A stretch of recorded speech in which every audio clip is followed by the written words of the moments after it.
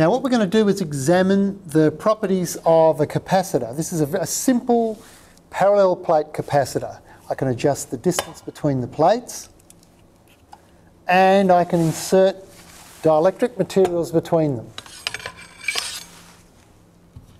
What I have here is a Van de Graaff generator, which I'm going to use as a high voltage source to charge up my parallel plate capacitor. Connected in parallel with my parallel plate capacitor is my high voltage voltmeter. It's essentially an electroscope with graduations on it, so you can get a quantitative output.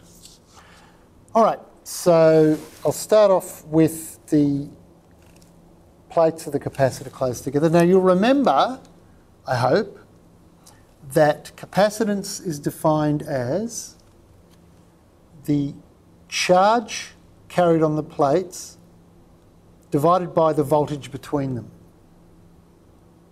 Okay, so the bigger the capacitance, the bigger the charge that you can store on those plates for a given voltage. Alternatively, the bigger the capacitance, the smaller that the voltage needs to be in order to maintain a given charge. So we're going to examine that particular behaviour here. Now, let's charge up the capacitor now.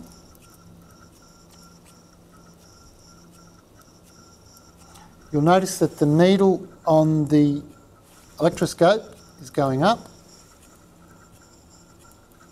which means that the voltage between the two plates of the capacitor is increasing. I'm putting charge in. Remember that if I take that formula, capacitance times voltage equals the charge stored. So if I increase the charge on that capacitor, the voltage has to go up as well. So there you are, you see that's going up. Let's stop there. Now what I'm going to do is see what happens to the capacitance of this capacitor when I increase the distance between the plates. Now let's have a look at the voltage. Okay. As I increase the distance between the plates, you see the voltage goes up. And if I decrease the distance between the plates, you'll see the voltage goes back down. All right, so what's happening to the capacitance? Let's remember the formula. So capacitance equals charge divided by voltage. Now I've charged the capacitor up. As long as I don't discharge it, the charge stays constant. So therefore when I change, if the voltage is changing, it means the capacitance is changing. So capacitance equals charge divided by voltage. If the voltage goes up, it means capacitance is decreasing. So when the plates are far apart, I've got a high voltage. When the plates are closer together, I've got a low voltage. So in other words, when the plates are close together, I have a large capacitance. When the plates are far apart, I have a small capacitance. Okay, another thing that I can do to change the capacitance is to put a dielectric, an insulating material between the plates. Let's see what the effect of that is.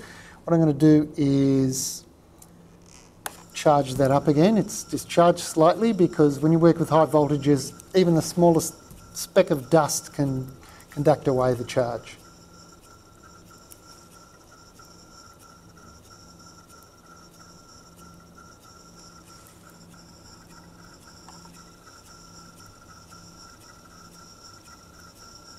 All right, so I've got that up at a high voltage.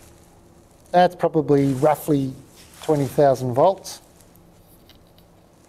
All right, so look at the voltage. Look what happens to the voltage when I insert a dielectric between the plates. Okay, the voltage is going down. Remember, capacitance equals charge divided by voltage. Charge is fixed. Therefore, if the voltage goes down, that means the capacitance went up. So inserting a dielectric, an insulator, between the plates increases the capacitance.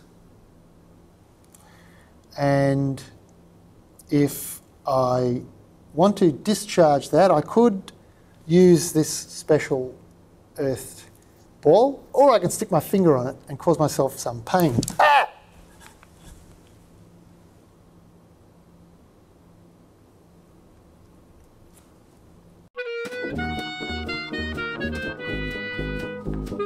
you.